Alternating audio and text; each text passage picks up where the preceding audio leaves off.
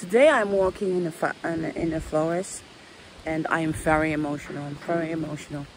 I really want to share why I'm emotional. Because I'm in a lawsuit with the Dutch government surrounding my kidnapping. I'm being pushed back into my childhood, into my memories. And one of the hard things for me that I'm really emotional dealing with is that people don't understand that when I was 8 years old, I did not know my father, Michael Jackson, was a huge superstar. I didn't see him as the performer that he is on stage. Number one, he was wearing an afro, a wig, his afro. So he didn't have all this star glamour. He was wearing jeans and t-shirts, and I was living in a private estate near the water in Mocienne, Haiti. And I believe I was sent there in the beginning of 1982. I was in Haiti. They sent me to Haiti. So I think the first half year I was in Dominican Republic, and then I was shipped to Haiti to my aunt Kelly. I grew up with an amazing nanny called Maria. She spoke Brazilian. She was a refugee from Brasilia, from an African country, but she spoke Brazilian. I don't remember the African country she come. But anyway, she was a mother of 4 children, and she was my personal caregiver next to my nannies. Maria was the most important woman in my life because she carried me as a baby. So she had me when I was just born. Nobody wanted me. She was my surrogate mom. She was really my surrogate mom. She was my life. She was my hero. She was my everything. This woman, she was mother of 4 children, 2 boys and 2 girls. And she took care of me. She was my life. She was, to me, more important than my own father. She was my world. She was the type of woman that carried me on her back, and the African way, when I was sick, holding me. She was the woman who feed me. Before she went home to her family, she feed me, she took care of me. Maria was absolutely my life. My life. I would die for her. I would kill for her. She was my basic of everything, stability in my life. And I loved her. And she was the one who always watching my nannies. My nannies were also really great, but there was always one problem. They always were falling in love with my father. So they were always being kicked out. So I remember as a child how hard it was losing my nannies. But when I was 7, I was used to it, that my nannies were great, but they were all being kicked out. Only one person who were not being kicked out, they were my Chinese teacher. I had a Chinese teacher from 0 till 7. My first ABC that I ever learned as a child was English. My second was Chinese. So I remember very well that I was learning how to write and read Chinese, Mandarin. My father spoke a lot of languages that many people don't know. He spoke Spanish, he spoke Portuguese, he spoke French, he spoke Japanese, and he spoke English, and he spoke German. Did I forget any language? Yeah, no, I think I didn't forget any. But my father speaks a lot of language. So my basic education was a lot of languages. Because Maria was my basic in my mind, in my emotion, she was my mother. Even she was the housekeeper of our house in Santa Barbara, and I was living near the sea. I could hear the sea. I could hear the sea. I could, from far away, I could see the sea, and we were living in a white house, and I'm so emotional because that was my life. So when I was 7 years old, my father decided to dump me, really dump me. The Jackson family decided to dump me in Haiti. And I lost Maria. I lost the woman that was my world, woman I wanted to die for, a woman I will kill for. Maria was my everything. Maria was more important to me than my own dad. I lost her. So Maria, she fought for me. She didn't want me to go to Haiti. I remember very well as a 7-year-old, she asked my father if she could adopt me. She said, you know, give Mocienne to me. I will take care of her, and nobody have to know that she's your daughter. And Maria was totally heartbroken. And my father said it will be just for a couple while, because he was planning to tell the world of my existence. He had no plan to keep hiding the fact he was a father. My father was like, okay, now I'm the biggest artist in the world. I'm going to share this with the world that I'm a father. I became a father, but he wasn't prepared. I always believed that my father was murdered. I was kidnapped from him because he wanted to destroy the image that was built of him. And I think he was killed, he was murdered, his money was stolen for that.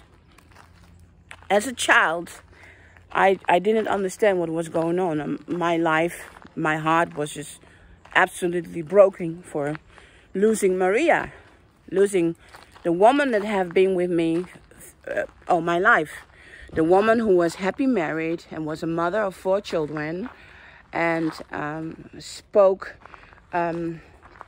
Portuguese with me. So when I hear people talking Portuguese to me, it's like home. It's really healing. It's healing. When I hear Portuguese, it's touching my heart really deep. So I lost Maria when I was being kicked out of America, kicked out of my home, Santa Barbara, where I lived since a baby.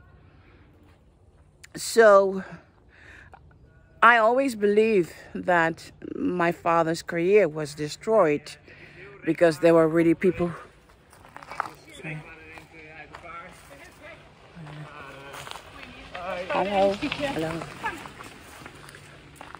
I really believe that my father's life was totally destroyed, taken down, because he wanted to reveal. He wanted out. He wanted out. And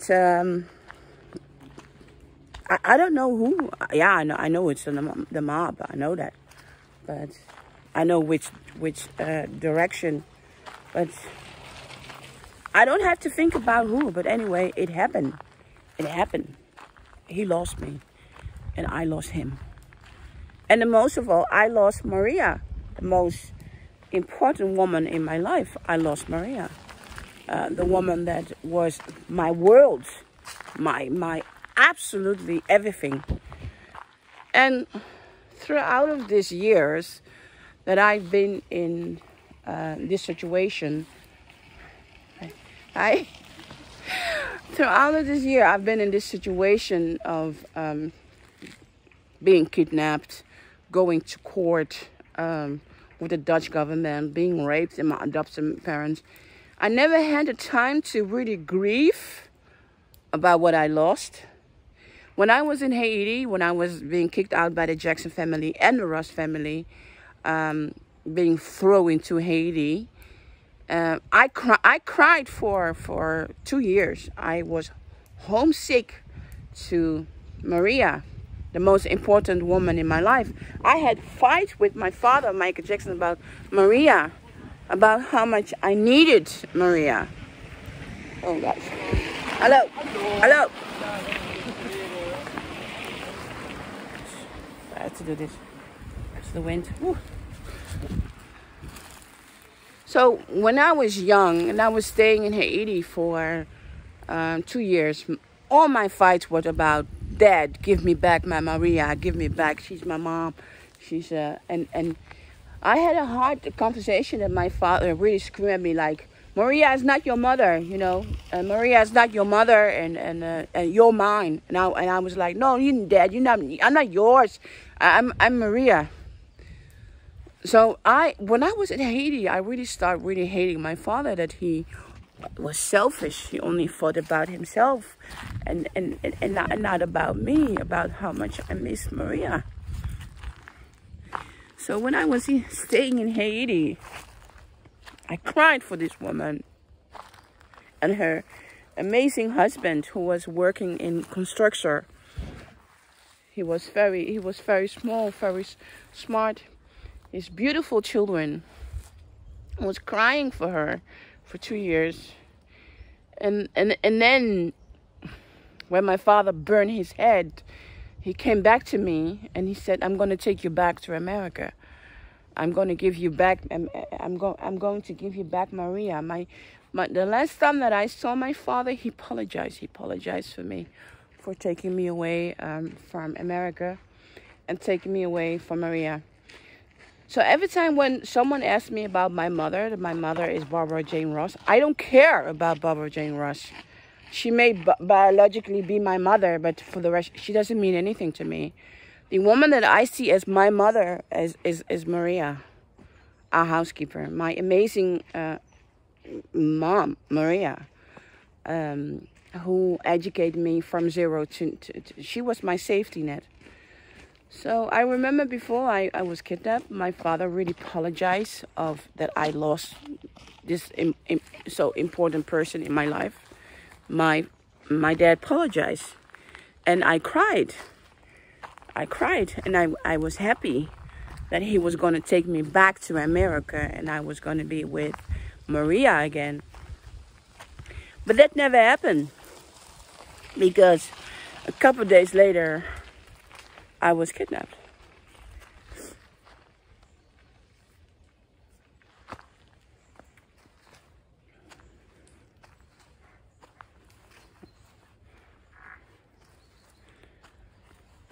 And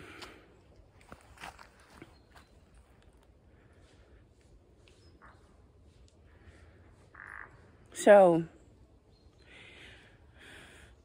now I am 47 years old, and I wanted to talk about it.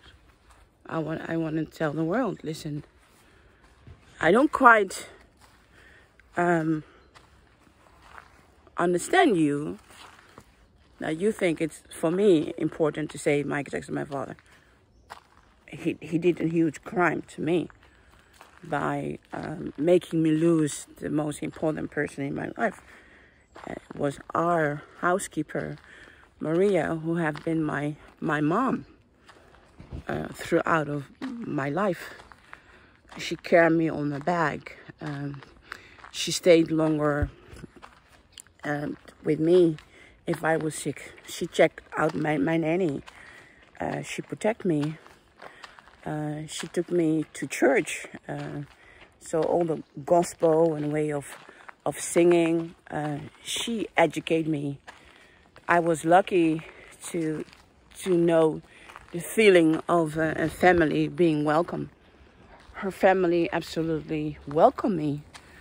And they were amazing to me. They make me feel happy. And my most fun memories of Maria is being with her family. The way that she made me feel welcome. I was a part of the family. Playing with her children. And the way that my father treated her very lovely. So, yeah. Let me go this way. Yeah, go there. So my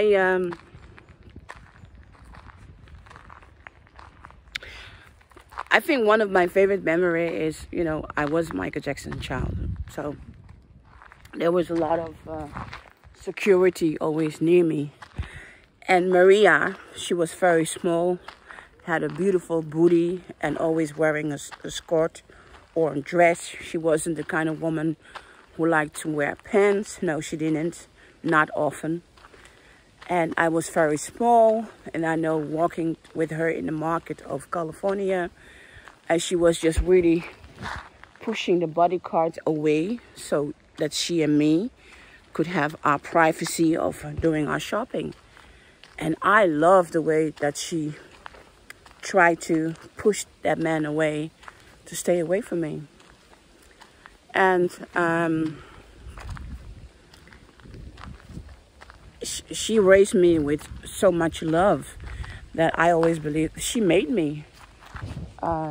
She made me what I am today. She made me.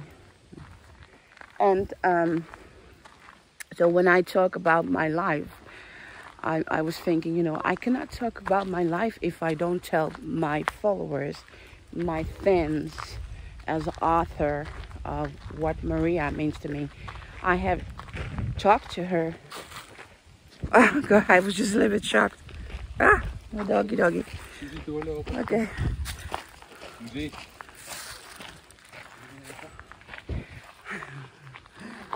This is someone touch me. This is the dog. So,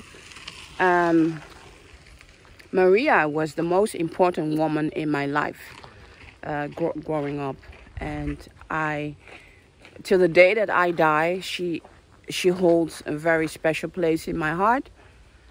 And I wrote about her in my book, Thriller Betrayal, how important she was about me, for me.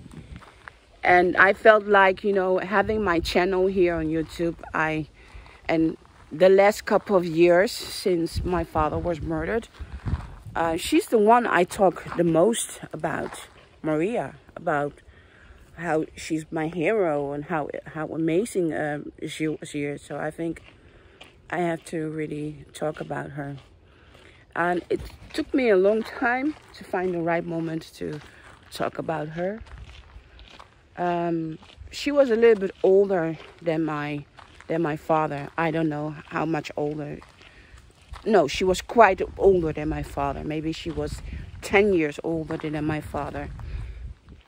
But she's the one who loved me. She's the one who moved the world to me. You know, when I was sent to Haiti, throughout of my life from 0 till 7, I have never heard this woman screaming, yell, and being angry. Never. But till that moment when my father decided that he was going to, the Jackson family and Ross family want to kick me out to Haiti. That's the moment that I heard Maria screaming, yelling, and being angry to my father. She was really an African, strong, powerful woman, yelling at him like crazy, you know. She was so angry that even her husband really had to hold her back so she wouldn't kick my father. It was the most unbelievable experience in my life as a 7-year-old girl. I was thinking, wow. I mean, this woman was my God. She was my mom. She was my savior. She was my angel. She was my everything. I have never saw her exploding that way. So I remember she begged my father, you know. And no matter how hard it was also for her, she didn't leave me. She stayed with me. She cried.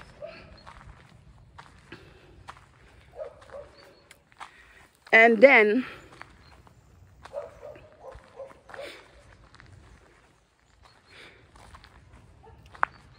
I had to say goodbye to her. And in my time in Haiti, I miss her so much. I couldn't call her. I couldn't write her a letter. I hate it.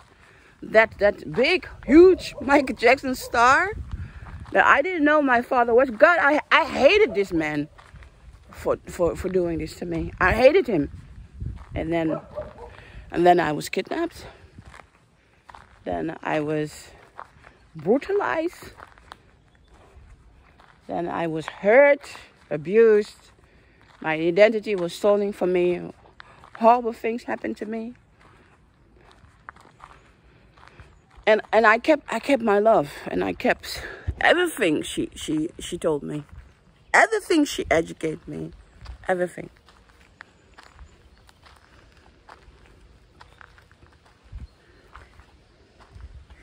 When I'm saying that Michael Jackson is my father, to me, it doesn't mean anything. To me, it doesn't mean anything because I wasn't his priority. His life, being an artist, was his priority, not me being his daughter. And I think this is why it was easy for him to let people get into his mind, adopting the other children that he did, because I did understand later on. I asked someone that knew my father, why did he not have his own DNA children? Why? And then they said to him, because my dad was so hurt that he didn't want to go to the same trauma. So my father knew I believe that Debbie Rowe is also the mother of Prince Michael Jr., the third child, the second son. Okay. Nice that I hear French because I was raised also French for 2 years in Haiti. So this is really, I heard German walking here. Now I hear French. German was my father's favorite language. His best friends are all living in Germany. His best friends are all German people, German-related people. And French was my second language. I had to learn that very quick. So every morning I had French lessons for my niece, Angelina. And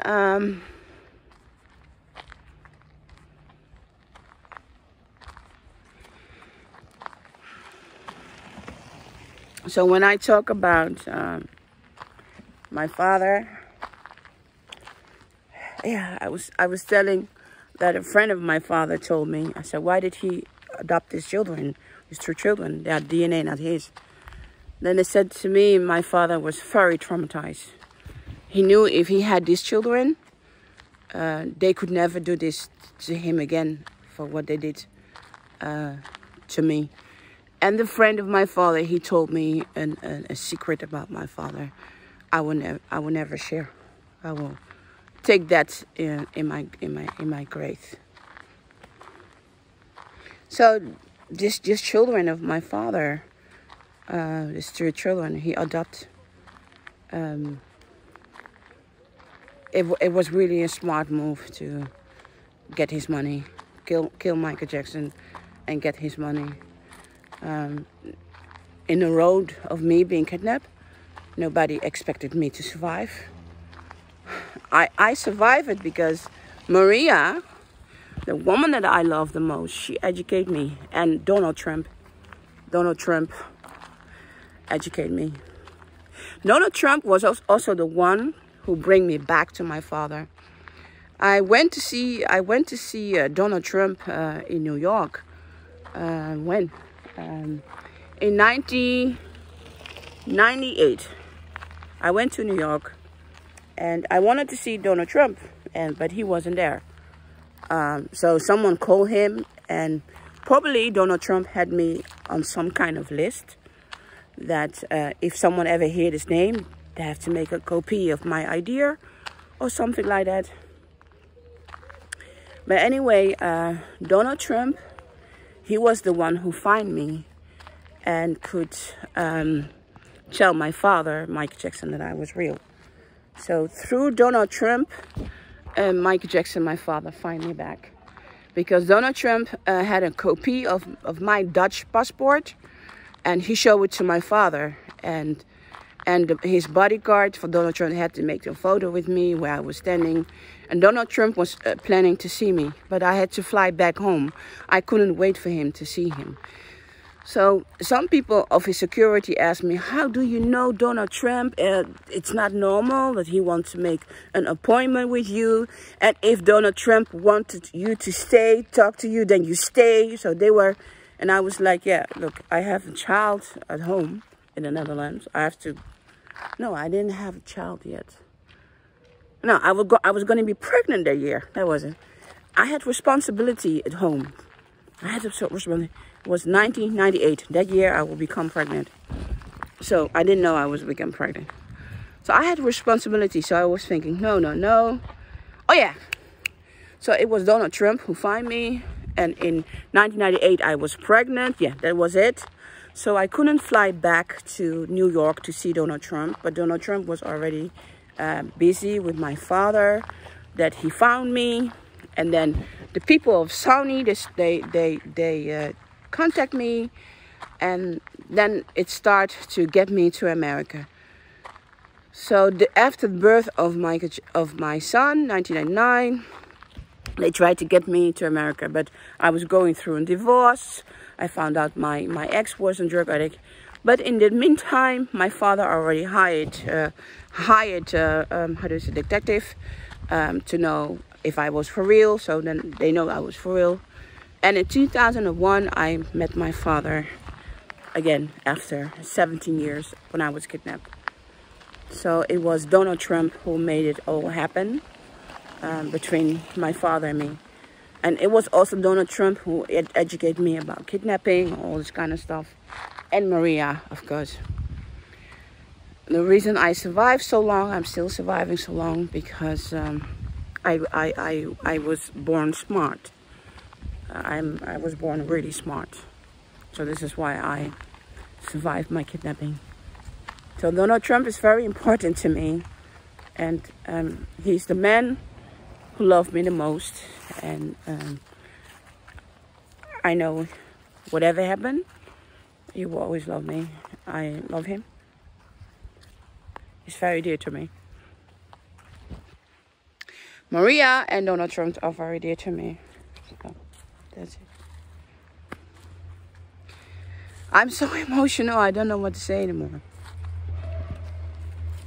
I'm going to close up because I feel like I'm going to cry very hard. I don't want to cry very hard. And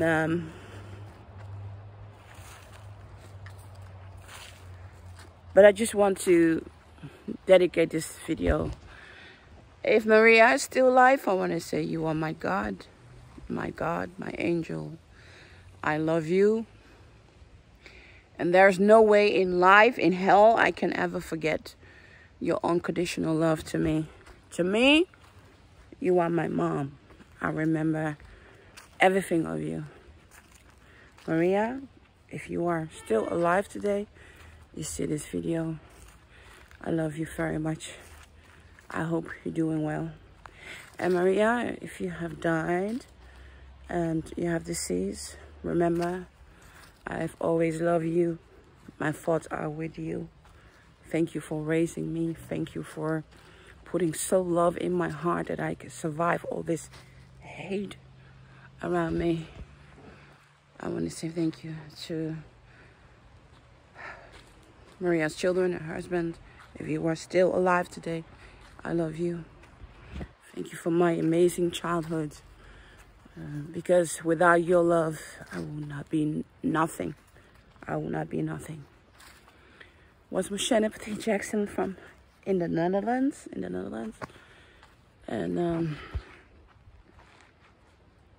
my dedication to my most amazing woman in my life, Maria, from Africa, from the country where they speak Brazilian, Portuguese.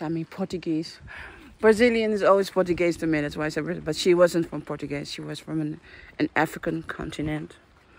And most beautiful, beautiful people that could hold me, love me as a baby. And to my ex-nanny, I know you signed a confidential agreement with my dad. I'm hoping you will break it. When a lawsuit starts to run between me and the Jackson family, I hope you will come forward to defend me of the crime that they did to me, the Ross and the Jackson family. I hope you will find me worth it to break your contract and tell the judge you were my nanny and you love me and I love you. It was Mocienne Petit Jackson. I will keep you updating about my court day. In October, I will have a verdict surrounding my kidnapping to Belgium, to the Netherlands. And yeah, I'll keep you updated. To my followers, thank you for following my story. And to Maria, if you pass away or you're still alive, just know I love you forever. You are my hero. I love you. I love you for life.